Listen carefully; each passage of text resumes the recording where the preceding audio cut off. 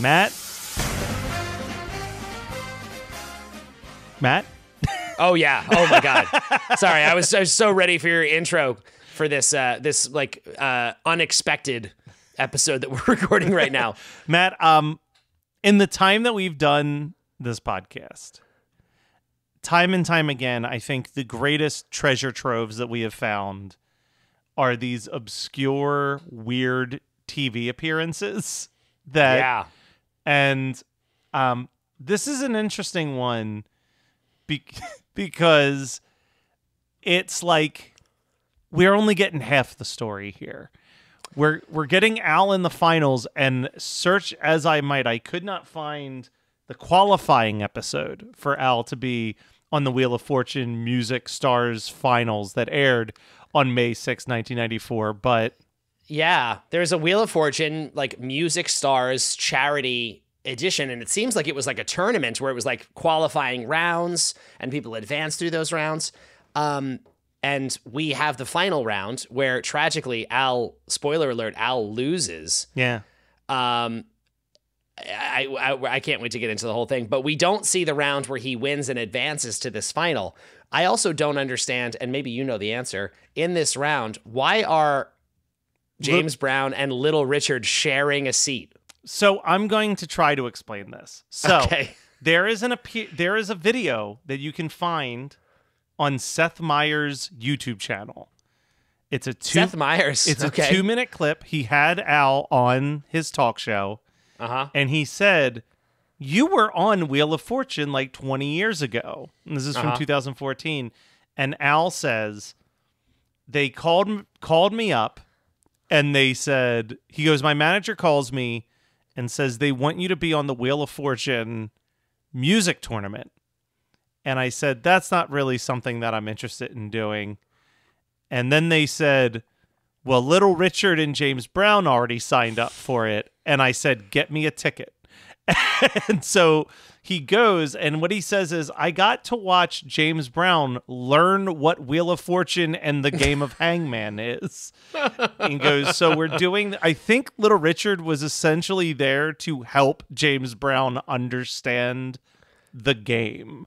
Because Seriously? Oh my God. 'Cause I mean, that makes sense. he said that they're doing the test, like the first round, and he's like, and I'm watching it from behind the scenes because I'm not in the qualifying episode. Right. He goes, and James spins the wheel, and it lands on a chunk of money. And they go, "All right, James, what letter do you want?" And he goes,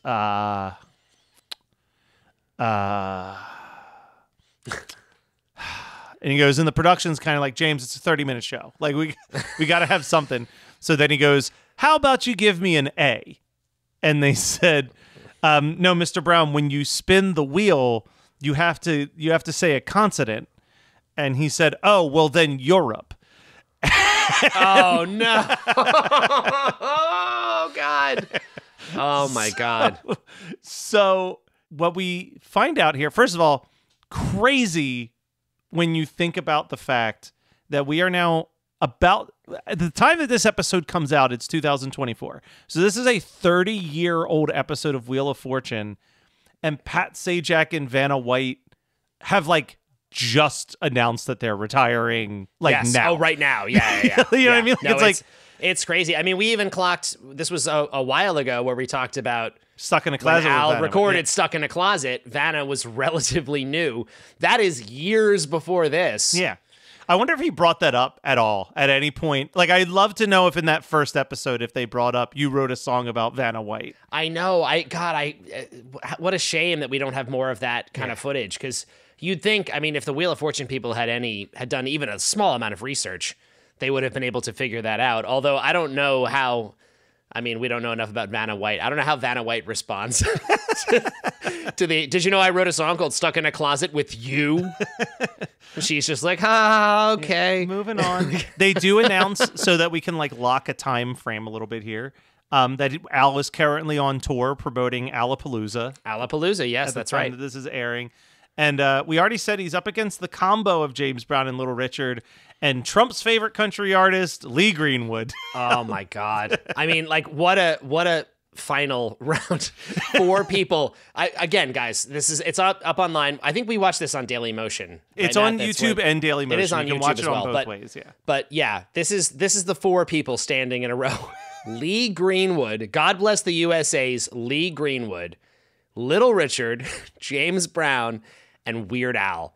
I mean, it is the most wild. I can understand. It's the James Brown stuff is funny. And even in this episode, like what actually made it to air, there are multiple times where James takes an uncomfortably long time to say a letter after he spins. And it's clear that he doesn't fully, he got one. He did get one correct. He did.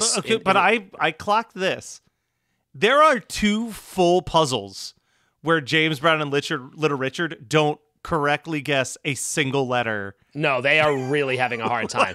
And it does seem like Little Richard has a look on his face that is like a combination of like annoyance and concern the whole time, because it's like this clearly like we're playing for charity. They both have separate charities, and they say on the show, if you win, we're going to split the money between your 2 charities. Yeah, so Little Richard's looking at giving half of $0 to exactly at this point. And James Brown at one point in the episode just takes a moment, like, they talk to the people, and he tells a like short story about how Little Richard helped like break him, like came to see him in Georgia when he was young. And James is trying to tell this sweet story about how he owes a lot of his career to Little Richard. And the look on Little Richard's face is just like, dude, shut up. Yeah. Shut up, dude. You're talking too much. You got to No one needs to hear this. No one needs to hear this story. And man, it's just, I don't know if I'm reading into it too much. And of course, the sad, like, we have to address, this is a point where James Brown, it is well documented, he is on drugs. He is not in a good space. This is a couple of years after his legendarily insane TV interview where he had like gotten into a domestic altercation. He got out on bail or on bond, and they were like, James, are you worried? And he just starts like singing his own songs on television. Yeah. Because he can't even answer these questions. Like, the end of James Brown's life is very sad. And I mean, he seems like he's having fun, but he also seems like he has no idea where he is or what is going on. Let me ask you a question about this. Yeah. So, do you think, watching this episode, do you think that Wheel of Fortune has gotten harder over the last 30 years, or do you think that they threw a lot of softballs at the celebrities in this? Because I felt like this was 4 very easy puzzles to solve. It did seem very easy, and I mean, Jeopardy is legendary for that, right? When they do Celebrity Jeopardy, everything is dumbed down a significant amount because they assume these people aren't as smart as the average trivia person, and it's for charity. So they want people to win, do well. And it's like, we're raising money for charity and everyone tanks, that it's not as fun for anybody. So I assume it was dumbed down a little bit. I haven't watched enough modern Wheel of Fortune to know how it compares to that. But yeah, I mean, the first category we see, the category was Clue. And the answer winds up being Lassie's breed. And then they got extra points if they could say what breed of dog Lassie was. And Al got that. Yeah, of course Collie. Al got that. Pop culture guy. He figured it out. He solved the puzzle, and he got Collie. Round 2 was a person. I think it was just person, right? Mm-hmm. And the answer was soul singer Billie Holiday. Blues singer Billie Holiday. Blues singer Billie Holiday. And first of all, hilariously, I love the fact that Lee Greenwood, there's so many letters on the board. It was very obvious who the person was, and Lee Greenwood did not have the name Billie Holiday ready to go. That's probably not part of his. I don't know. So here's the thing. I've debated this a million times from the few times I watch Wheel of Fortune. I think that when you know the answer, you still want to keep risking the spin because you have guaranteed money for every correct letter you guess. So you almost want to get it all the way down to where all that's left is vowels and then solve the puzzle, but you are running the risk of hitting a lose a turn or a bankrupt, or because I've always wondered that. I don't think you get really anything for solving the puzzle quickly. Like, there's those people who will like that's guess true, one and letter actually, and solve it right away. You're right. I also just realized I have it backwards. Round 2 was the one that Lee Greenwood got, which was the quote, and it was Ray, a drop of golden sun. Yeah. That was Lee Greenwood got that. But then in round 3, I don't know, the way I only watched it the one time, but I remember him having like a lot of letters. And did he guess something? I couldn't remember if he guessed something wrong. No, you're right. He guessed it wrong. He guessed the wrong letter. Fully on the board was blues singer, Billy, and it was like HOL. Yeah. HOLI, and he just did not know that was like he really could have had it, because it goes to James Brown, and as confused as James Brown was, he knew enough to know that. He was like, I know what this is. Yeah. And he spun, got a letter, and then solved it and won the round. So, yeah, because it was basically once they got I knew it was Billie Holiday very early on. Like, just based on, because I think they had ILL and H blank LI, where I was like, all right, that's Billie Holiday. Yeah. And then as soon as they said B and I saw BL, two missing letters, like I was like, all right, blues singer Billie Holiday, got it. Yeah, like, exactly. But I wrote down, as we talked about this, that G is the first letter that James Brown and Little Richard get correct. Then James Brown asks to buy a vowel and doesn't say anything for an uncomfortably long time. Oh, that's right. He's like, I'd like to buy a vowel, sure. And then it's just pause. And then so quietly he goes, I. And then Pat Sajak is like, I think I heard, was that I think I heard I. Let's go with an I. And it was like, oh man, they're really trying to like move this game along. And it was like, when James Brown solves that puzzle correctly, Little Richard gives him like a pat on the shoulder that is as if he was 4 years old. Yeah. And he won something at a carnival, and his dad's like, nice job, kid. You got it. Now, did I miss, I hope I didn't clock this incorrectly, but I believe during the second puzzle, Al guesses the letter T. It's not in the puzzle.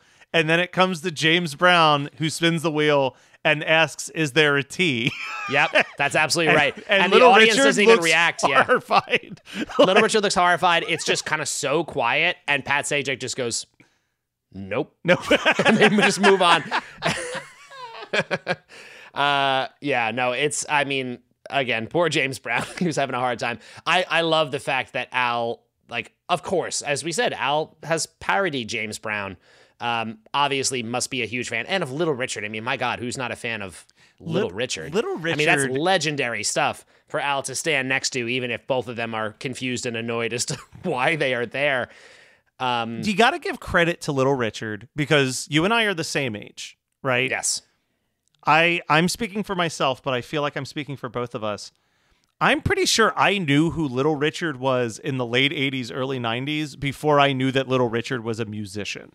You know, like That's probably true, yeah. He really, like, in that late 80s, early 90s part of his career, he was doing a lot of, like, television. Because I remember him, probably the first time I ever saw him was the Pee-wee's Playhouse Christmas special. Yes, but that was a big one. But he did a lot of kids' television at that time for whatever reason.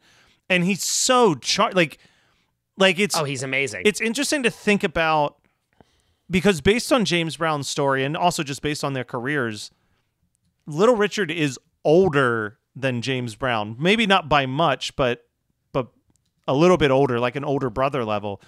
But he just seems like he is still so on top of the ball in this. Like, he's, you know, what's really amazing? Because locked in. I was just going to say, I thought Little Richard would be significantly older than James Brown. Little Richard was born in 1932. James Brown was born in 1933. Oh, so it's year difference. They are the same age, basically. Wow. But, you know, I mean, you could not... I mean, watching this, two completely different people. And like you said, God, yeah. Like you said, also, this is like peak of James Brown's drug addictions. But yes. I appreciate a few things. I appreciate it that after every single puzzle, they go to commercial and we get a video clip from one of the performers. So we get Bedrock Anthem from Al at that point. Yes. You know, I know it's an old song. It is still weird to me to think of how old Lee Greenwood's God Bless the USA actually 1984. Like, I had to check myself because, again, so talking about like generationally, like I had that, or should say we almost certainly had that song have a big resurgence on September 11th. Yes. There was a massive like return to that song, God Bless the USA. But it predates that. It was originally featured for like Ronald Reagan, like campaign stuff. Now, Lee Greenwood says, I did a little bit of research on Lee Greenwood for this, which was very painful for me. He's not great. He said he just wrote the song because he wanted to, but basically immediately it gets used in campaign ads and films promoting Ronald Reagan for president in the 80s. Yeah. Like that's the primary initial use. It keeps reappearing anytime some conservative politician is looking for something to hit their message home, and he has sung it at, as recently as at Trump rallies. Yeah, pretty much any Republican candidate, Lee Greenwood is all the more than happy to show up and sing this song at a rally or inauguration or anything. Hey man, I do a podcast about one-hit wonders, and have you covered Lee Greenwood? I don't think he technically counts. I think he had a second hit somewhere. But as far as someone being like, hey, if this is the song I'm known for, I'm going to ride this bad boy to the sun, I got to give him credit for that. He really locked in on what people were looking to Lee Greenwood for, and he made sure that he was giving them that, if nothing else. Lee Greenwood had, I'm just looking now, 7 number ones on the Hot Country Songs list. He also had a song called IOU in 1983 that was hit number 53 on the Hot 100. It seems like it was something of a more niche. I don't know what exactly. I know the rules for one hit wonder. I barely know the rules too, so maybe are he vague and movable. Yeah, yes. Yeah. Maybe we just don't want to talk about him. Is also that is. I mean, who wants to do that? Really, let's be real. I mean, I was almost sad that he was on Wheel of Fortune. I'm like, oh man, now we got to talk about this guy. I mean, again, let's just say, like, watching Weird Al lose to Lee Greenwood is something that I was not prepared to experience today. No, that was devastating. That was hard for me to experience. I'm sorry to even have to tell you guys that is what happened. He had a impressive run. Lee Greenwood in one round, the round he won, he hit the $3,500 mark and had a bunch of letters on it, and that's the only reason why he beat Al was because he had a single round where he hit a great space on the wheel and then wound up winning that puzzle, which is, again, how Wheel of Fortune works. I'm not trying to. I don't have to like Lee Greenwood to take away. He won. He did. He won the game. He was raising money for the families that were lost on the Challenger explosion. So, good. I mean, you can't take away a good cause and all that stuff. No, you can't take. It was interesting because I thought that, like, he was raising money for the Challenger families. That is, like, this is 8 years later. Yeah, that's a long time. I mean, not to take away from the families of the Challenger victims, but 8 years after raising money for the Challenger, that was surprising for me to hear. I was like, I mean, I guess, look, if I'm never going to completely pretend that someone's trash, even if I want to. I mean, sure. Realistically, they probably need that money more in 1994 than they did in 1986, because if you know anything about when there's a major level of grief, everybody else is able to move on, but not the people dealing with the grief. You know what? That's fair. So the fact that 8 years later, he's like, these families probably still really need help after this. Like, good for him. I'm not going to take that away. Do you like to laugh, geek out on music, and learn all about that band or artist who had that one song back in the day, but then seemed to fall off the face of the earth? If so, you need to subscribe to One Hit Thunder. Together with an array of interesting and hilarious guests, we do a weekly dive into one-hit wonders like Eiffel 65's Blue, Krayshawn's Gucci Gucci, EMF's Unbelievable, Delamitri's Roll to Me, Los Del Rio's Macarena, Musical Youth's Pass to Dutchie, and even Patrick Swayze's She's Like the Wind. So are you subscribed to One Hit Thunder or what? As Desiree would say, you gotta be. And as K7 would encourage, you gotta come, baby, come and join in on the fun of the One Hit Thunder podcast. Come, baby, come, baby, baby, come, come. Come, baby, come, baby, baby, come. So he goes to the bonus round. He has someone there with him, and I don't remember who this woman is. It was an opera singer. It was, oh God, I'm going to forget her name. I should have written it down. A somewhat notable opera singer. I had heard her name before. That's not my world really, but I did recognize the name. So I don't know why she's there helping him. No clue. They're literally, Pat Sajak is like, look who we found. Yeah. I wonder if she just happened to be a contestant. I'm imagining, probably rightfully, that this entire week of music challenges was all shot in a day. Maybe 2 days tops. Probably. You know what I mean? Like, 2 days tops. You can't have people like that coming back for a week. That's 100%. Way too much. So they probably just rocketed through all those, and she just happened to be there. So he goes to this final round, the bonus round, and it's Thing. And between the letters that they give him and the letters that him and this opera singer guess, they get, of the 5-letter word, they get 3 of the letters. M-O-R at the back. They have to guess the 2 letters in the front. I'm in my house yelling tumor. I'm like, tumor. It's got to be tumor. And then Al runs over after they get it wrong and says that it's humor. And probably, well, if you notice, Al, the first thing Al says is tumor. Yeah. So these idiots, Lee Greenwood and this opera singer, they're like, okay, here you go, start solving the puzzle. And they keep saying armor and rumor. Yeah. And it was like, no, we've already established there's one R. Yeah. You stop saying words with more R's.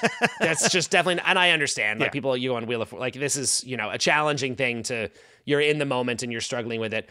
But because it was for charity, they lose. And Pat's like, why don't we bring over our other people and just let's see if we can get it. If someone else can get it. Yeah. And Al, James Brown, and Little Richard just kind of saunter over. And Al just goes, tumor, rumor. Humor. Or humor, tumor, humor. And Pat's like, yeah, humor. That was humor. It. You got it. And then the opera woman looks at him and goes, humor is a thing? And he says, you play in our house, you play by our rules. Yeah, he was like, I don't tell you how to sing arias. Which is fair, But fair play, Pat Sajak. But I mean, of course, humor is a thing. It's not the thing you're thinking of. But again, have you watched this show before? Yeah. Especially in the final round, they're trying to be a little bit tricky with the And the thing is, it's always thing because it's anything can count as a thing. Essentially, anything can be a thing. So I want to talk about bonus rounds for a second though, because Pat Sajak makes a reference to the last time Al was there. He jumped on him when he won the game.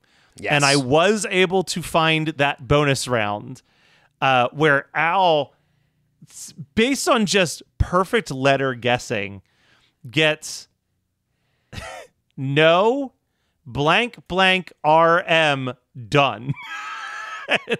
And the timer is going and he very slowly goes, no harm done. And then when they say it's correct, he is going ballistic. He like jumps into Pat Sajak's arms. He's flailing around. He collapses to the ground and is convulsing. It is everything you want Al to be on a game show. You get in that 20 seconds of him celebrating. He almost climbs up a little bit on the set decoration that the wheel is in. Yeah. Like he definitely went rogue. Another great moment. He fully jumps like legs in the air into Pat Sajak's arms and like bear hugs him like a wrestling move. And another great moment where Pat Sajak jokes about it, but a look on his face, I think he was slightly annoyed that Al did that. Pat Sajak makes the joke. He's like, congratulations, Al, you will be hearing from my attorney. Yeah. There is a world in which Al could have very easily pulled Pat Sajak to the ground. Oh my God, he could have knocked him over. They could have fallen on top of like the steps leading up to the wheel, the pointy side of a stair going into the small of your back. Oh yeah, no, there's damage. But that's Al. Yeah. You invite Al on your show, you're going to get what you get, Yeah. If you want someone to be calm, invite calm Al Yankovic, but that's not who you called up. Exactly. Invite Lee Greenwood, has no emotion the entire time he's on that show. Even when he wins. Even when he wins, he just seems annoyed to be there. He's like, oh God, that means I got to do something else. I love the fact in that final round, Al. In the final round we see from the previous episode, Al's so smart. Like he actually, like very few people, again, I don't want to seem like I'm too much of an expert on Wheel of Fortune because I haven't really watched this show in years, but Al actually does thoughtful, smart picks with his letters when he sees what he has on the board and what he has to work with. Like if you have a word that's N, the letter N and then a blank, and that's it, just two letters, that has to be the word no. Yeah. There's nothing else that could be there. So you have to pick. And by knowing that, he got additional space. Like he was really, you could see him like looking at what he had and being like, okay, that's got to be an O. So I'm definitely having that be my vowel. This 4-letter word, I know what this is. It's probably got to be an N or a D, like words that end certain ways. Like it was very, very strategic picking. If you see a single spot, it's either going to be A or I. Right? Yeah, exactly. Like it's figuring that out. He also always made S his first letter, just playing the odds. You know what I mean? Like there's a good chance, especially the more words that are up there, that an S is somewhere. Al always made S his first letter, and James Brown, whether it was called or not, always said T, and it never worked out for him. He just was like, T, no. And then in the next round, Al says it first. Like, that was all James Brown had in his head was T. I think he said H one other time. Like, the poor guy. It was, I mean, that was probably for me the highlight of the whole thing, was like watching what looked like James Brown being supervised by Little Richard on some sort of weird like work release program. It's just crazy. Note, Little Richard didn't bring anything to the table, mind you. It seems like he was almost not allowed to help. He doesn't say He doesn't anything. call a single letter. He doesn't guess the puzzles. He doesn't spin the wheel. James is doing everything, and Little Richard's just looking at him like, that was a stupid choice. That's what I mean. I almost feel like he's there as a handler for James Brown the whole time. It seems that way. It reminds me of like that bodyguard hiding out behind LL Cool J on remote control. I was like, what is this guy doing here? He's just like supervising. Listen, Pat, I know you're listening. Now that you're retired, if you want to come on, we'll happily do a little bonus episode with you, just telling us the story of this. Pat Sajak or Vanna White. I want an inside. I mean, Vanna would be a better. We gotta have Vanna on the show to talk about her song and then talk about working with Al on this show. That's my goal. Let's put the feelers Vanna out on this there. show. All right. I don't know. Does anyone know how to get in touch with Vanna White? I think you just yell her name out and just yell out a letter and she'll show up. Every once in a while, people on our social media groups and stuff like come out with amazing, like our friend who was on remote control. Like, we have enough reach now. If someone is like, I'm Vanna's nephew. It's like, oh my God, please put us in touch. Please make this happen. Desperately. Well, Matt, one more note, just because I love this so much for Al on Jeopardy. On Wheel of Fortune. In the first game he plays that he wins the jackpot, which is $25,000 for charity, and the $25,000 plus what he already won puts him, I don't know the exact number, but just above $27,000. Al's magic number. He hit 27. He did hit $27,000. What are the chances of that? I know. Hey, unfortunately, I guess Lee Greenwood's favorite number is $30-something. Oh God, yeah. But and Al was giving his money to Comic Relief, which I also love. That's a great, like, of course he's doing that. Good for him, and a great thing. Like, yeah. No, so Al, despite losing the game, Al still did manage to win. And in the final round, I think they say they gave everyone's charity an additional $5,000 as a courtesy thing, since Lee Greenwood blew the final round. Yeah. They're like, everyone will get an extra $5,000. So Al raised a lot of money for charity. And then they gave what the grand total was of all of them combined. Like, I think that all the charities combined got like $100,000. It was $175,000. Yeah, which I think that was including all of the previous people from the episodes. Like, I think that was the grand total that week that they gave away. More than 30,000 of that was Al's winnings. You know, so well done. You know, I never really thought about this until this second, but like, man, a show like Survivor or Who Wants to Be a Millionaire, or literally any of these game shows where there are millions of dollars being given away every year, right? You have to like justify that much money in like ad revenue and everything else to like make that viable. Now take that and imagine that you're giving thousands of dollars to someone every single day on like Jeopardy and Wheel of Fortune. And like, that's how strong the advertising quality still is on these like live television game shows. Primetime game shows that people want. Yeah, no, absolutely. It's insane to think about in that lens. All right. Well, Matt, we're still not quite ready to talk about Alapalooza, even though Al was touring on Alapalooza. We got a mailbag left to go. So send us messages and tell us like what we've gotten wrong. Maybe you're going to tell us about some deep cut from Lee Greenwood we need to hear. Look, we really need people to sign off on where they land on Airline Amy, since that's the most divided. Oh, that's the other big one. Yes. Song. Oh, I can't wait. I'm so excited. Yeah, that'll be fun, and we'll be back next week. Bye.